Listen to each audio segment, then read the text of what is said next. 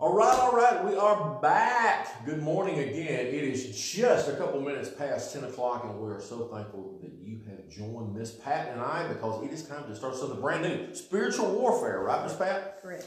So, what we're going to do is we're going to give you a chance to get in, to go ahead and get on, and to get settled down. Make sure you got something to write on, okay? Because you're going to need a journal. You're going to need something to take notes on. And while you're doing that, I want to encourage you just real quick to go ahead and let's hit that share button, okay? Let's get this dude out there because we want to make sure that we are sharing this with our friends and family. Sandy Armstrong, good morning. Good morning, Annie Norman. So good to see you, sweet lady. Good morning, Denny. All you ladies that are jumping in, please make sure you say hello so that Miss Pat and I will know who all is hanging out here in the classroom with us. And remember, hit the share button, okay? Hit the share button. There's Pam. Good morning, Pam. There's Jesse. Good morning. Boy, it's just like a slot machine. Ching, ching, ching. I love it. I love it.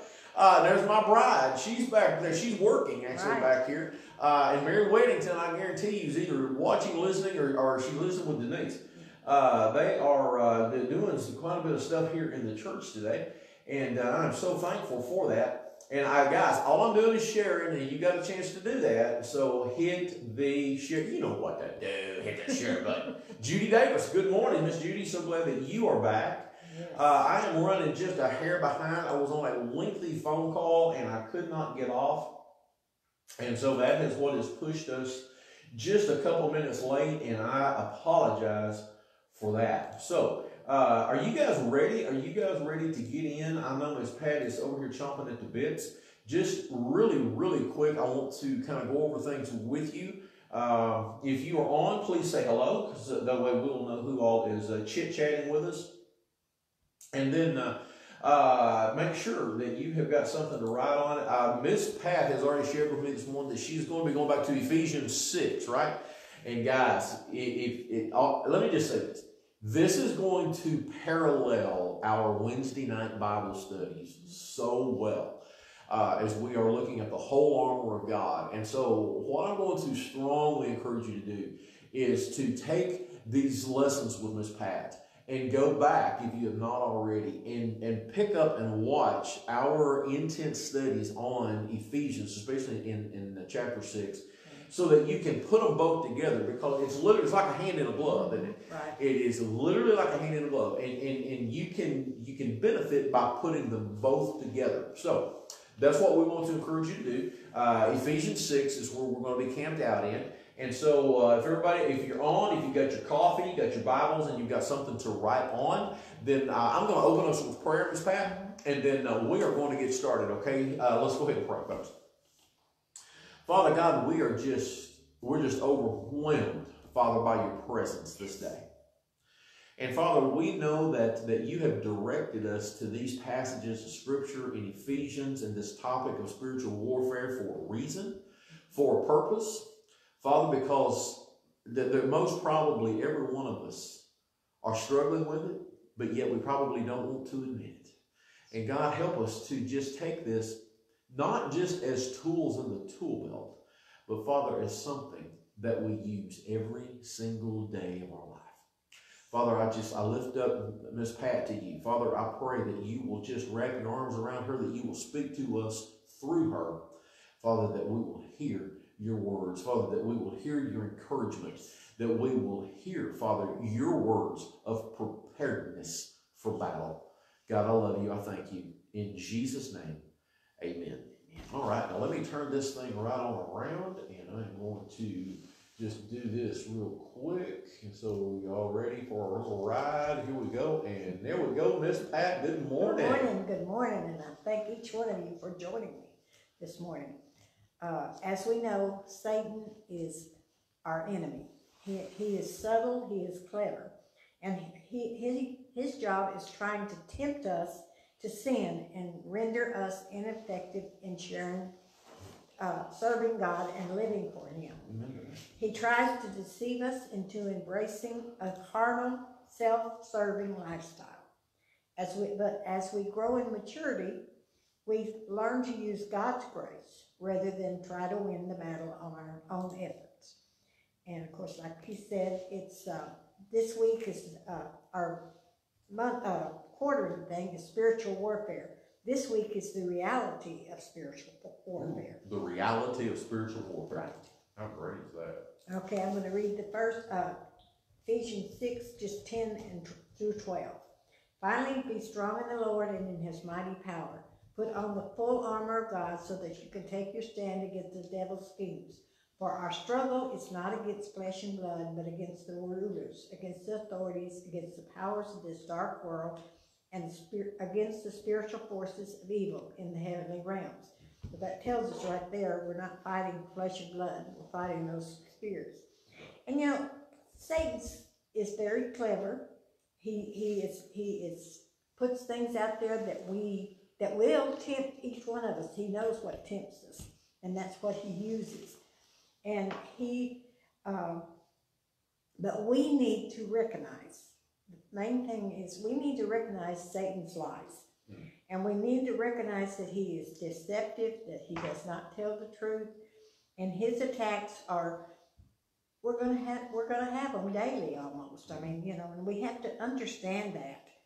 And Satan defeats us and robs us of what God wants for us, the victory that we have. He has already given us. And that's where the real battle lies, like I say. Only when we resist and walk in victory spiritually are we equipped to deal with outward manifestation so strong in the world. Right now, and even Danny's got here. Satan's working overtime. He does. Boy, he does. I mean, he is so much. And we need to understand there is a warfare. And we need to be equipped. Yes. And of course, this, as we've been studying on Wednesday night, the armor of God is what equips us and keeps us strong. But the first thing is we have to recognize that he is here and he does what he does. And his purpose, and you know, his purpose is to take us away from God, and that God is not glorified. God, our purpose in God is for him to be glorified. And we need to understand that we need to follow God's purpose and not Satan's. Of course, Romans 8:25 tells us to be conformed to the image of Christ. And so, you know, Satan tempts us to sin in order to keep us from glorifying God. Yes. This enemy is wanting to rob God of his glory in our lives. You know, Miss Pat, one of the things that I have always said, that you can narrow down the focus of Satan to two things. Number one is to keep the lost people lost. Right. And to keep the Christian as far from God as he can. Right. Pam, the battle is unavoidable, the enemy is invisible, but he is very real. That's right. Absolutely. That's right. Absolutely. And you know, God saved us by grace. So we will be conformed to the image of Jesus Christ. Not just so we have a home in heaven. You know, not just so we have the assurance of a heavenly home. And Ephesians 3:16 describes God's desire that we be strengthened with power in inner man through the Holy Spirit. Yes. Then he says, Satan tries to destroy anything that glorifies God. That's right. That's it. And you know, God's glory comes from Christ dwelling in us. Yeah. And us reaching out and doing things for him. Absolutely. And that's how it's glory. And then John 15:4-5 says we are to abide in Christ. Abide in Christ. Live the Christ-like life. Be filled and controlled by the Holy Spirit. Absolutely. And God's desire in each of our lives every single day, all the time, every action and attitude is for Christ to be glorified. That's the goal right there. That's it. And of course, Psalms 46:10 says God wants the nations and all people of the world to praise him and exalt him. Satan doesn't want God to be glorified among the nations, so therefore there's a war there, and we're in it, you know, with him. And that if we follow Satan, then we are not fulfilling the mission that God has given us to do. That's exactly right. And so, you know, and Satan doesn't want God to be glorified in any of our lives. Like you said, he doesn't want us to serve God. That's right. So he does whatever he can to separate us from God. one thing we need to realize is we have, as Christians, have many blessings because we are in Christ. John 14:7 says we're born again believers, and that means we're children of God. John 15:11 says joy. He gives us joy. Acts 1:8 says he gives us power and strength. Philippians 4:17 says he gives us victory.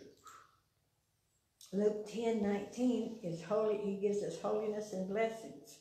And all this accompanies our salvation. That's right. And it means we're in Christ, and that's where we're to stay. And That's just like, that's just like you pack your bags on a trip.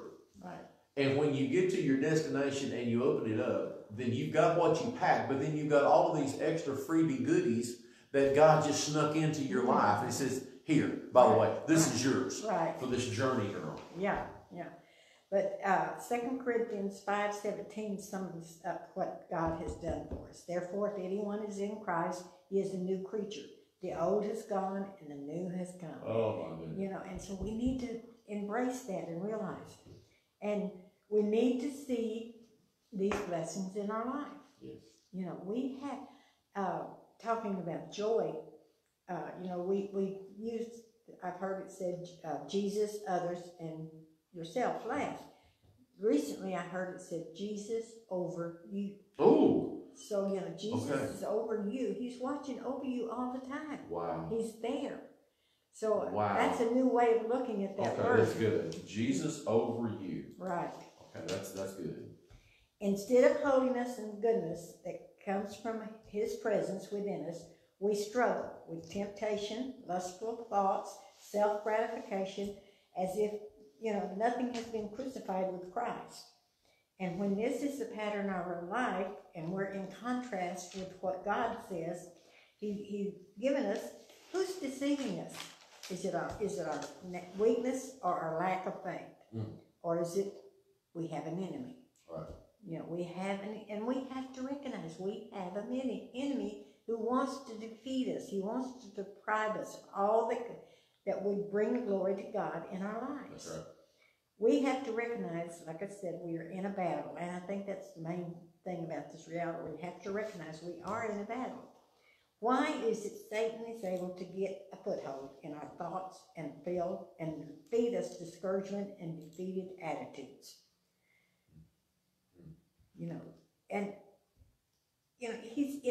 He gets us, what he does is he gets us to focus on our own comfort and our own needs, or nurture a sense of entitlement. Oh, yeah. And turns us from being obedient. Well, and we're living in an entitlement society. Oh, we are. Holy cow. And that's right. That's Satan's scheme right there. It is. And we have to recognize. And it's because of our self-centered nature and what we want and what we feel like we deserve. And, so therefore God is robbed of the glory. Oh, yeah. Miss Annie, we know that God will fight our battle if we just keep still. That's true. Very true. We have to be still, And we seldom think, this is a warfare. But it is. A lot of times it's so normal to have conflicts and have all this stuff that we don't think it's a war. But it is, and we have to recognize that. Oh, yes. Satan is deceptive, and he works in secret and darkness. He distorts the word of God, and he deceives us. We need to realize that his deceptions and lies cause us to accept lies less than what God has given us, and to discard the promises that God would enable us to walk in victory. Pam says, spiritual war takes place in heavenly places. The way we can access or tap into the full armor of God in heavenly places is through prayer. Right. Prayer is like our internet access, but it always works. Of course, Danny's, he being Satan, we got to understand who the enemy is. Right. Got to understand the enemy. Right. We have to understand that enemy. John 3:20 through 21. Where are we at? Back here we are. If I can find it. Everyone who does evil hates the light and will not come into the light for fear that his deeds will be exposed. But whoever lives by the truth comes into the light, so that a man it may be seen plainly that what he has been done through God. So, in other words, this kind of puts Satan's deeds in perspective. He wants to keep us in darkness. He doesn't want us to come to the light and to accept it. Scripture over and over again alerts us to the fact that we are to be sober, we're to be serious, we're to be vigilant, and we are to be alert. The Bible tells us our enemy is like a roaring lion seeking to devour us. He's always there, seizing every moment, every opportunity he can.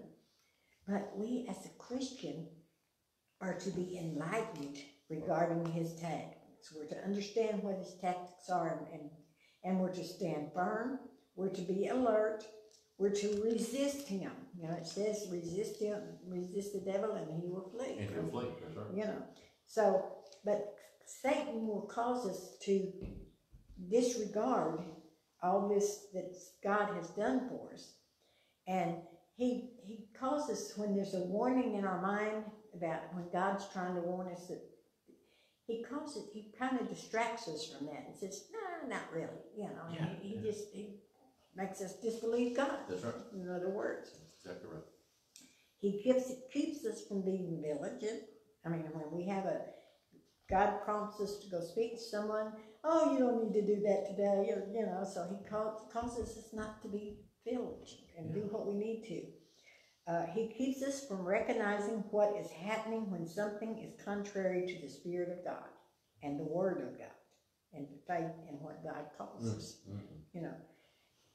And have you found yourself when you go to pray and you're praying, and all of a sudden all these other thoughts come to your mind, and that's Satan right there. It's distraction. It is distraction. Okay, you know how I like to describe this, Miss Pat, and that is when I'm praying, and normally I like 37 things going on around me when I'm studying, when I'm doing different things. Okay, but when I'm praying, I like to be zoned in. Okay, Danny, Satan's favorite tool is distraction. Well, you're so right there, Miss Danny. But imagine somebody like me who needs the distraction to do my normal stuff, but when I pray, I have to be zoned in.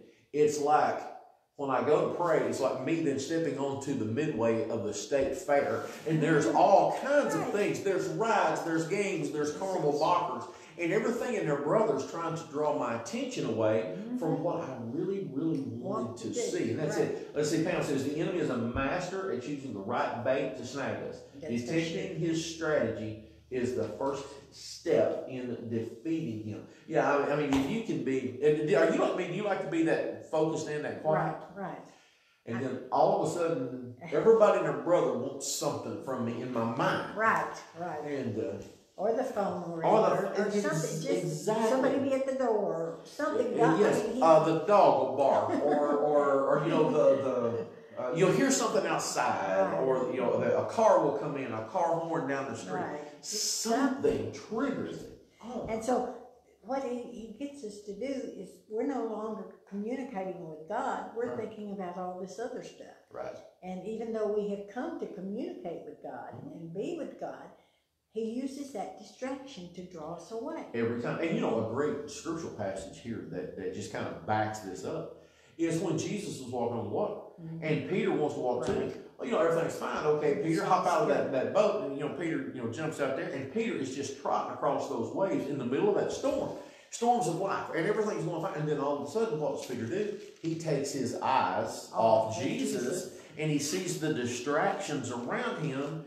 And what does take place? Old boy starts to sink. And so that's our prayer life. That's what happens, yeah. Some scripture that tells us about the reality of spiritual warfare is 2 Corinthians 10, verses 3 through 5. For though we live in the world, we do not wage war as the world does. The weapons we fight with are not the weapons of the world. On the contrary, they have divine power to demolish strongholds. We demolish arguments and every pretense that sets itself up against the knowledge of God, and we take captive every thought to make it obedient to God. So there's these are to help us overcome You know. Oh, that's it. We've got a great conversation going on around this path. And Norman, that's why we need prayer. Talking about distractions. Right. That's why we need prayer warriors. Right. We can't do it by ourselves. And so I'm going to stop right there. And so let me just ask this question. I'm distracted when I pray. You're distracted when you pray. Obviously, all the folks that's watching with us are distracted when you pray. And I love what Annie has said here, and that's that. What if in my prayers I'm praying for you to not be distracted? Be good. And what if I'm praying for, like Miss Annie, I'm praying for Denny or Pam or Denise or anybody, and then at the exact same time when you're praying for us. That's a good thought. To be distracted. That's really good. Yeah, we do. We need to pray for each other. Yes. Denny says, I'm way too easily distracted. I pray about it every day. And then I love angels among us. Absolutely. Yeah. Absolutely. So maybe that's a new part of the prayer strategy. Right, is to pray for us not to be distracted. Not to be distracted. And call out by name. In other words, whoever God puts on your heart right then, I'm going to pray for that person not to be distracted in their prayer life today. Right. That's good stuff right there. Yeah. All right, another scripture is James 4:7. Submit yourself then to God, resist the devil, and he will flee from you. I said that. Come near to God, and he will come near to you. And then 1 Peter 5:8 and 9. Be self-controlled and alert. Your enemy, the devil, prowls around like a roaring lion looking for someone to devour. Resist him, standing firm in the faith, because you know that your brothers throughout the world are undergoing the same kind of suffering. We all have that same thing, you know. And we have to realize that Satan's goal is to oppose anything that God wants done. Right. In the church, in the Christian, the extension of God's kingdom, in individual Christians' lives. You know, he doesn't want anything for God to be glorified, and so he does whatever he can to stop it. Sure. Satan is behind the spiritual warfare, and we need to realize that. He's behind discord, he's behind discontentment, you know, carnal living, worldliness. The goal is to deprive God of being glorified in our lives by defeating us and robbing us of everything God has given to us. You know, Christ has come to give us victory. God has given us everything we need to fulfill his calling and to live for him. That's exactly right. We don't need nothing. We have the Holy Spirit living in us. And the same Holy Spirit's living in me that walked, you know, that Jesus said. So, but Satan robs us of the joy and peace that God has given us. Through doubt, he destroys the sense of power we should have to witness and serve God.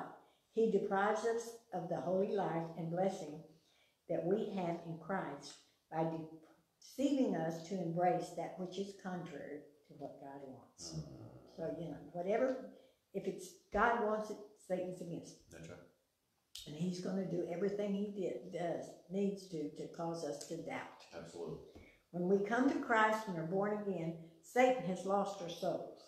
But he does all he can to defeat us, rob us, and destroy our witness and our victory that we already have in Christ. He lies, he deceives, he works through our minds to distort God's word, or God's truth. He convinces us to see circumstances from our perspective rather than believing what God says. Yes. What we are to do is to think God's thoughts, accept God's truth, which is his word, see reality in terms of what God tells us, not what Satan says, and be aware of Satan's schemes. He seeks to entice us to choose his way while the Holy Spirit is jealous for us. You know, if God can get us distracted in our prayers. You mean Satan? If Satan can, thank you. If Satan can get us distracted in our prayers, then it's almost like a kink in the armor. Mm-hmm. I mean, it really is. And I like what Pam just said. Yeah. Prayer gives divine power and activates your spiritual armor. It's Satan's kryptonite. Right. If we can be distracted in our prayer life, it's destroyed everything. It's a battle won Right. at that point. Right. So we Right. gotta be Yeah. gotta be mindful of that. You know, and so many times we make the mistake of believing Satan has the power that he does not have. Yes. We really give in to an inclination to sin and embrace worldly carnal values. Satan has such a power. That Satan has such a power is an illusion fed by his deception. The Holy Spirit lives in each believer. He is the Almighty God living in us. Jesus Christ, to whom all power and authority have been given. So, and we need to realize Satan is a created being. He's a fallen angel. He does not have power in the physical realm, except as he is granted by God. You know, he can't take our lives. That's right. But unless God says so. That's right. He doesn't have the power or the liberty to destroy our lives.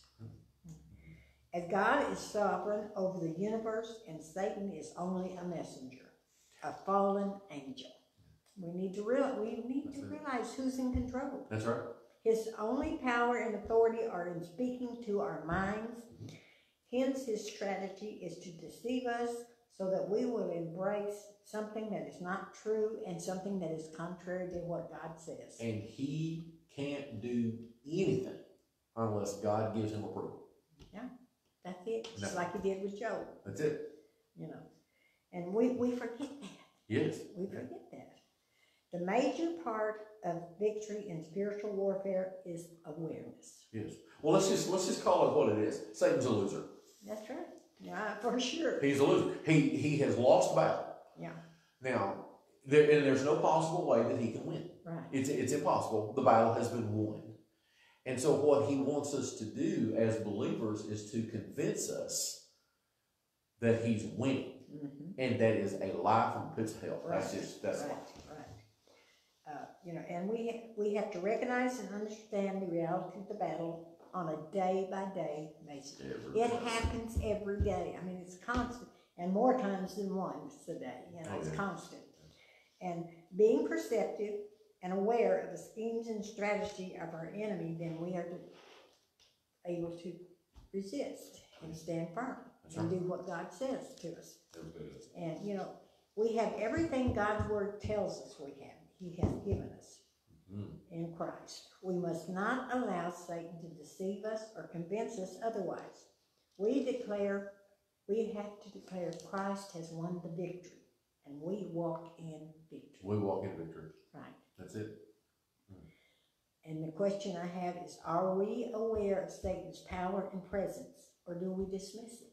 And that's a great question. Are we aware of Satan's power and his presence? Or do we just basically dismiss it? And so, guys, if y'all are watching, love your thoughts on this. Great comments, by the way, that are just continuing to come through. Are we aware of it? Are we consciously aware of it? Right. Okay. Are we consciously aware of it? Do we acknowledge it throughout the day? Or do we just go, it's okay, and go on about our business? So, love your thoughts, folks. And I think, it's easy to say, well, it's a day-by-day basis. Yeah. Well, I think that's cop out. Yeah. To be honest with you. Because if we want to make strides in the world, if we want to be stronger in our faith, if we want to make a difference in the world, then I think we have to be aware. I think we've got to do it.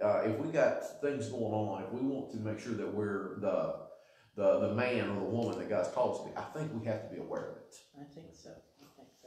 Our enemy Satan is nearby, and we need to recognize the darkness of Satan so we can walk in the light. Yes. You know, we have the power through Jesus to be aware and to live victorious. 2 Thessalonians 3 calls us to be aware of Satan, but not to fear. Jesus is faithful, and he will guard us. He doesn't give us a heart or mind of being afraid. That's right. He gives us victory. That's right. And like I said, and then I mentioned here about joy, that we say Jesus, others, and yourself. but I heard Jesus over you, and I really like That's right. I like that. Yeah. But, you know, we have to have our eyes focused on where we're going, not the circumstances all the time. Oh, that's right. And where we're going is heaven. Well, yeah, we're going to heaven. And you know, our memory verse for the week. Right. You know, out of 2 Timothy. For God did not give us a spirit of fear, Right. but a spirit of power, Mm-hmm. and of love, and of a sound mind. Right. And so we need that daily in this battle. Mm-hmm. We do. Oh, we man. do. Okay, the way we overcome fear is to trust the Lord, to have faith in the Almighty, to use His Word as our sword, realize He is our strong tower. We're safe when we're in the shadows of His wings. He is our soul's shelter. He gives us peace that passes all understanding. So we can, if we will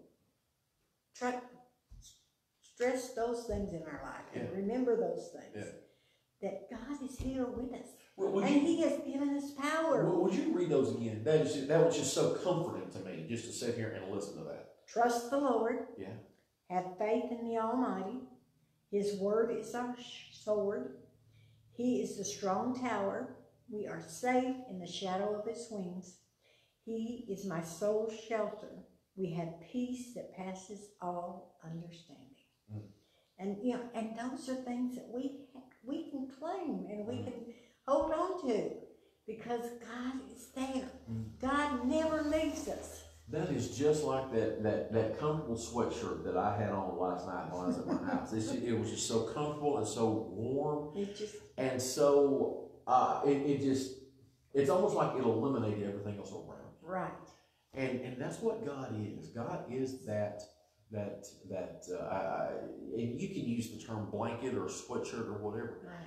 But it's knowing that nothing else matters. Right. That, you know, fear has been conquered. The grave can't hold us now. Right. That Satan can't defeat us. Yeah. And that's what it is. It's knowing that the battle is won. I love Danny. Nothing's meaner than a sore loser. and he is. He's a sore loser. Right. And we have to understand that. Now, does that say that we live with a smirk on our face? No. But it means that we live in confidence. Right. And again, and I come back to this memory verse. God didn't give us a spirit of fear. Right. He gave us a spirit of power, Right. spirit of love, and of a sound mind. And we have to understand that. We have to. And this battle, the battle is won, but we're willing to lay down and be defeated. Right. There's your thing. You know, we don't claim that battle, the victory. And so that's next week we'll talk about. Let's see what it is. Yeah.